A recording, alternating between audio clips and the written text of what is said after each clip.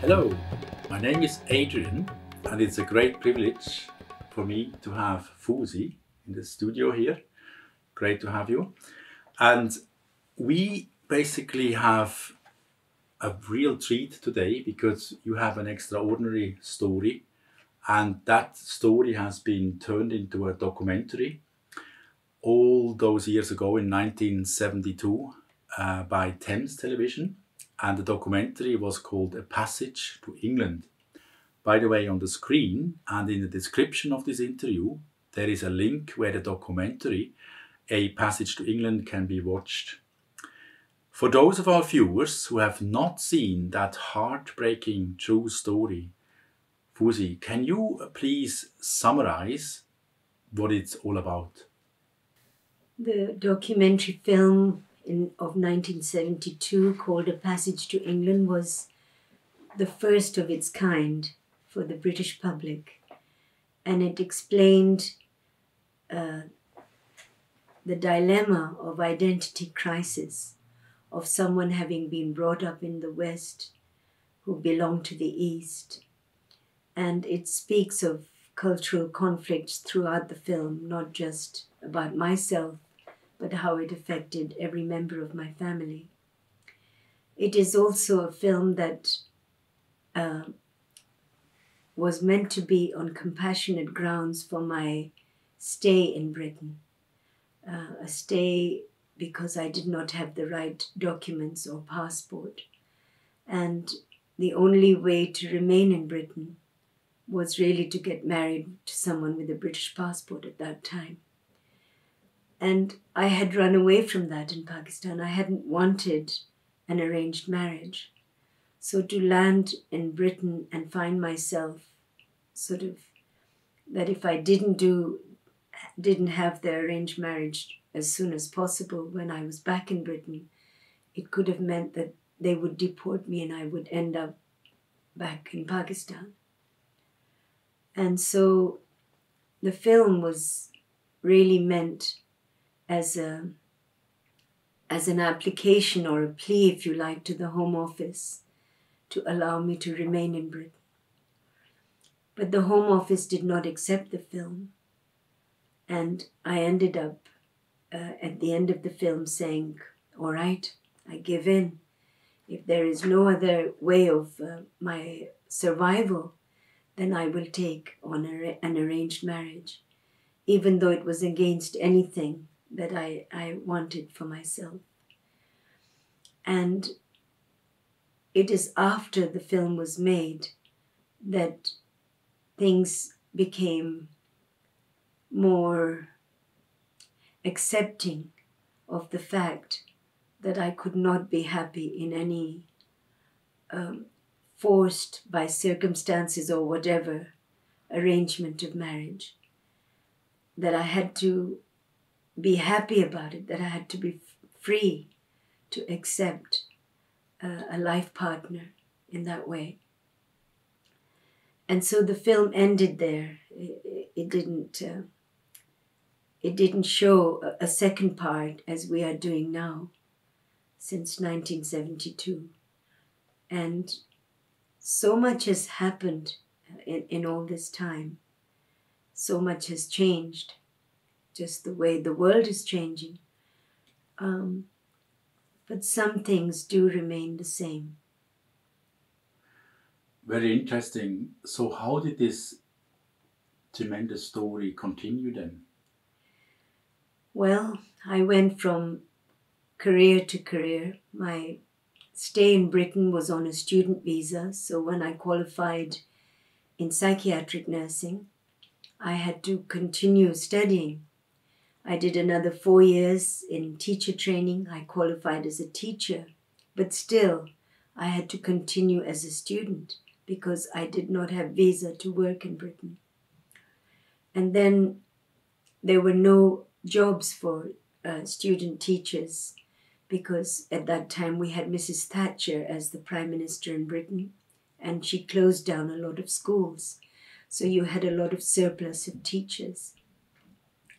So I went from career to career. I went from one education course to another, and until it was like I was going to be an everlasting student, which I didn't mind because I love learning things. But the pressure of not being allowed to stay didn't make me feel secure. It didn't let me feel free as a person to be who I wanted to be, even though I was not sure what that was going to be at the time. And that's how it has been. So you grew up in an Ahmadiyya Muslim family. What was the most important thing that happened in your life since 1972 when this film was made about you? I think ever since I was a child and I grew up in an English Church of England school, and we sang a lot of songs every morning about God, I think I was interested in nature and who created it, in the Creator for us human beings, for the human race. And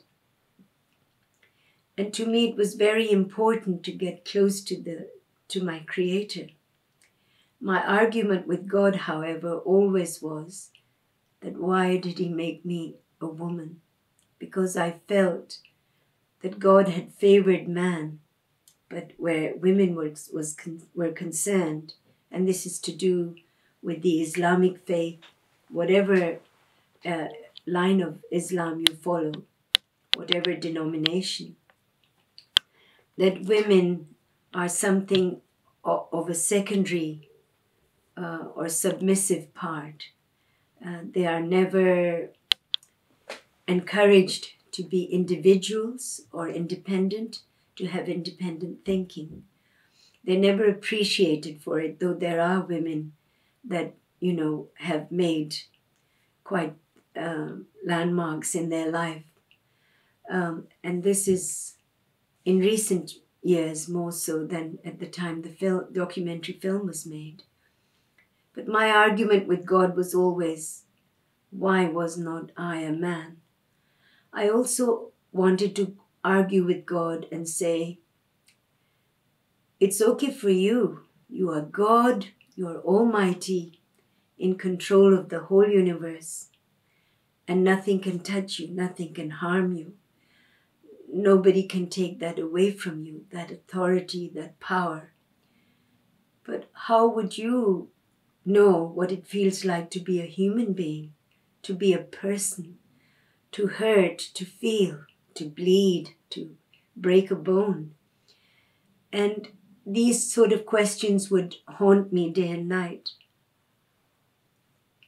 And I went to the source of my early education and decided that I would try finding out those songs that I sang in my childhood about God. I also studied lots of religions to make sure that I was on the right path. At one prayer meeting that I attended, a young man from a university came and questioned a lot about who is God, who is Christ, why does the Bible refer to him in so many different ways. And it takes a lot, because we view things from a human point of view, we do not always comprehend the spiritual world for what it is. And God is the Creator. God is spirit. And to understand the character of God, you have to understand, the spiritual side of our own selves, of why He created us.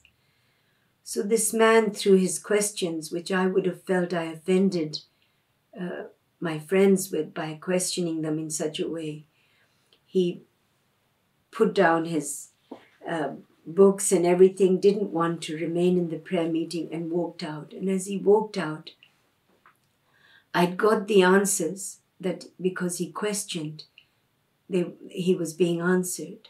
I got the answers that I wanted to those longing of who I was, why I was in this world. And when he went away, the leader in our prayer group started to say that Christ is the way, Christ is the truth, the life, and that no man can reach God except through Christ.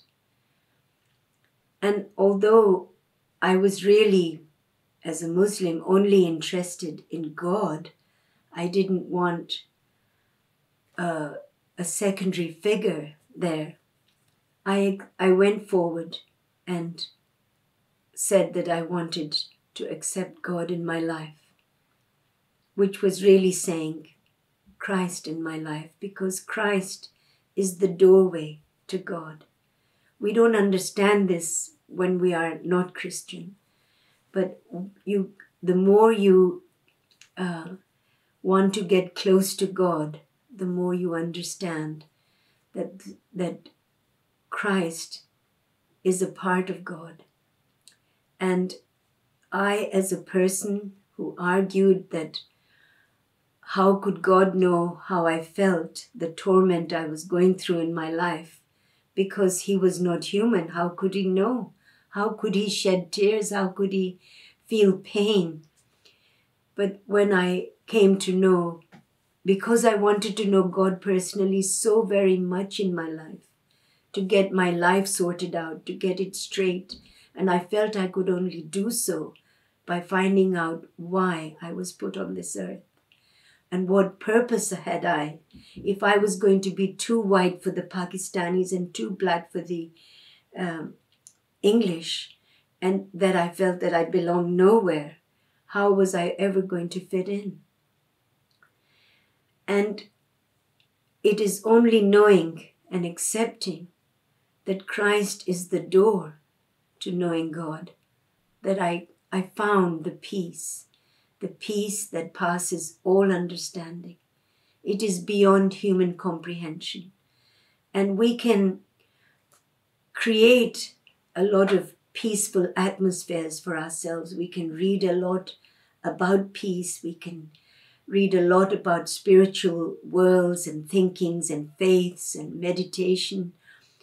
But really nothing is that concrete, nothing is that solid as knowing God himself, because they're all man theories. The truth is only in the book. And the more you read it, the more it opens more windows, more doors to you, and it gets you closer and closer to God. And that is what I wanted. It was the biggest thing that happened in my life, because it set me free from all that pain, from all that loneliness that I had. It was a kind of the documentary was about my not having an identity, not having a passport, a document required by people to let me stay in the West or East or whatever. To me, finding God was like finding that passport. It was like finding that identity, or even more than finding a passport, because it showed me not only myself, but I could see the creation of God in others, of why some people tick the way they do. In psychiatric nursing, there were mentally ill people around me, my responsibility to take care of them. And somehow, even though they were mentally ill, I realized they have a soul, they have a spirit, and that is cared for by God, not by any doctor, not by any medication. And the more and more I looked into them, even though they may have been ill for a very long time, or they may have been a very acute and new patient, a drug addict, an alcoholic. To me, it was understanding what was underneath them, inside them. And that gave me an understanding of my own inner self, our own souls. And I found that, God is so much in every human being, and that we are often even unaware of it. We don't even know that God lives in us. We often put him away, and the reason we don't want to know too much is because we don't want to change our ways. Man has selfish thoughts, has selfish needs. God does not allow us selfishness. So we avoid God. And because of our selfishness, we do things that are wrong. And that wrong is a sin. And sin separates you from God. And we are all sinners. It doesn't matter, we are leaders of the highest church, of Islam, of Hinduism, whatever faith you follow. It's very important that we understand that we are prone to sin because we wanted the freedom to be ourselves. We want freedom to choose black or white or gray or green.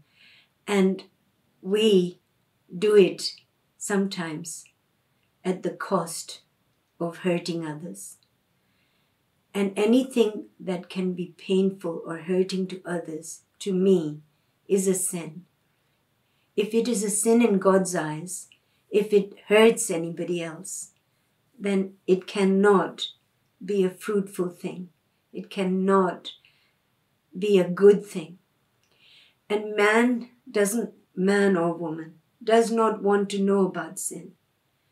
It's a word we keep away from us. We wish we could rub it out of the dictionary so that it didn't exist.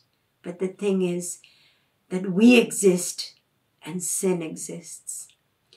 And the only way we can stop being a slave to sin is to have Jesus in our life. I'm a follower of Jesus. Jesus died for our sins to set us free. And I believe that. He shed his blood to set us free. We are redeemed. We came at a price. We came at a cost so that the veil between God and us can be torn and that we can have access to God directly. That is what Christ has given me. He gave me that passport to enter into God's territory. Even though God lives in us, we as humans don't want to live in God's territory because we will never feel good enough. God is something great, almighty, and holy. None of us want to be very holy. Or if we think we are very holy, we become so proud that we lose the reason. If we have humility, if we have acceptance of our weakness, the more we do it, the more we are childlike, the more God is like a father to us and takes care. But God would not impose on us. He does not say, you have to do this or that. The way in Islam I felt people were telling me, this is not right, or that is not right. Or the way I see Asian women or Muslim women covered, even in hot weathers, covered with hijabs or burqa, whatever, the veil. To me, that is very, as a medical trained person, very unhygienic. It's very unnatural. And I don't see anywhere in Quran that it asks people or women to cover their hair or not to allow them to be who God made us to be. We have such potential as individuals, as human beings, and God wants us to bear fruit to the full, not halfway. And I feel that in Islam, whatever women achieve, they only live their lives halfway. They never get to know the full brim of the joy and the peace that comes through Christ. So for me, the biggest thing that happened in my life, and this was soon after the documentary film, was that I found the key to the door to meet with God. And I know now that I can't argue with him and say, how would you know how a human being feels? How would you know when I cry what my pain is like? Because you are not a human being. Well, God proved it. He came down in the form of man. He lived amongst men. He showed the right way. He said the right things. He healed. He did miracles. He brought people back to life. He gave them back their sight. People who could not walk learned to walk again. These are things we can have. Prophets galore, we can have so many Moses, so many Muhammads. But, it has to be God. It has to be something like Christ for someone to know God, because no prophet can fulfill that. All religions teach good things. And if you study them, there are beautiful things in every religion, I've found. But in every religion, you have to climb this ladder laboriously to try and reach God. And this is more so in Islam than in any other religion. But in Christianity, it's the only religion where God came down on that ladder to us, to identify with us, to show us the right way.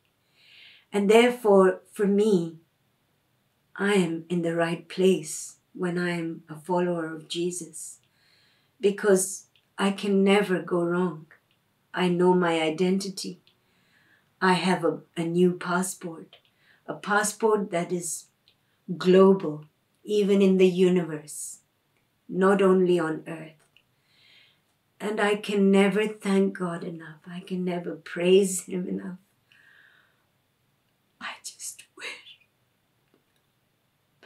I just wish with all my heart that I could give you the right message so that you would know the beauty of God and how much he loves you. It is my wish. I have a son whom I cry for day and night that he would come to know God the way I know God. I wish he would dream dreams, that God would send his saints to speak to him. I have family. I belong to a very big family, as is shown in the documentary film. I long for them to know God, because they are, to me, whatever they feel they have achieved in their life or done in their life, and they are doing very well, much better in the way of careers or education or materialistically. They are much better off than I and my husband or our son. But I wish even for them that they would know Jesus. They would know true peace, true love, true joy, and the real hope that humans have in life, no matter what our circumstances. Knowing Jesus does not mean that you do not face life's trials. Life goes on the same for anyone. But I, as a follower of Jesus, feel that the more challenges I face, the more I am closer to God. That the more weaker I feel, the more helpless I am in lots of ways, which I believe I am, the more God is able to work in me because I surrender my all to Him. And this is something that I wish every human being to know. Every time I sit in a bus or a metro tube train or an aeroplane, I look at the faces of people at airports, at stations, and I think, God created him. God created her. God created that child or that disabled person or that homeless person sitting in that corner, hungry for the day. And I think if only they knew God, they would have everything. They would be richer than the queen in her palace. They'd be richer than any king on earth. Because to have God is to have everything. And these are not just words. This is not just being over religious and pious. And this is something that I really cry from my soul for every person to know. That is why I praise and thank God for this opportunity to have been able to share this with you today. Thank you. Thank you so much, Foozie, for sharing your wonderful story and for your openness. May God bless you and keep you. Thank you.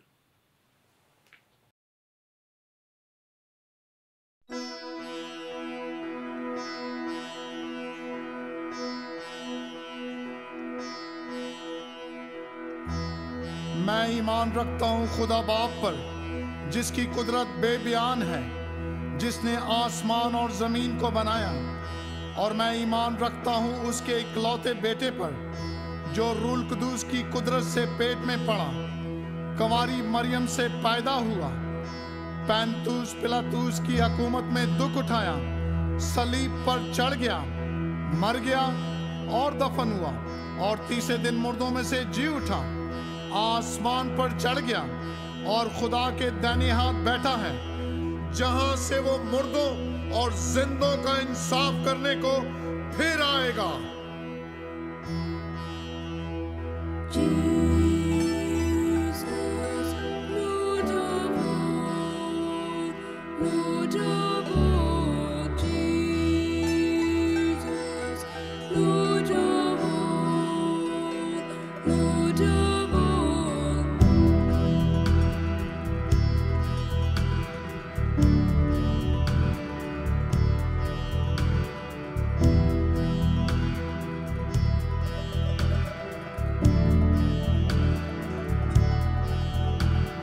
We believe in God the Father, maker of the universe, and in Christ, His Son, our Savior, come to us by virgin birth. We believe He died to save us, bore our sins, was crucified, then from death He rose victorious, ascended to the Father's side. Jesus, Lord of all, Lord of all. Jesus, Lord of all, Lord of all. Jesus, Lord of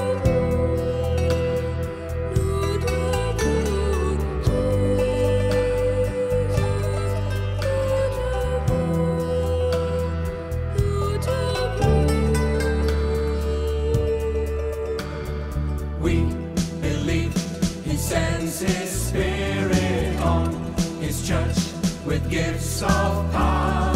God, His word of truth affirming, sends us to the nations now. He will come again in glory, judge the living and the dead. Every knee shall bow before Him, then must every tongue confess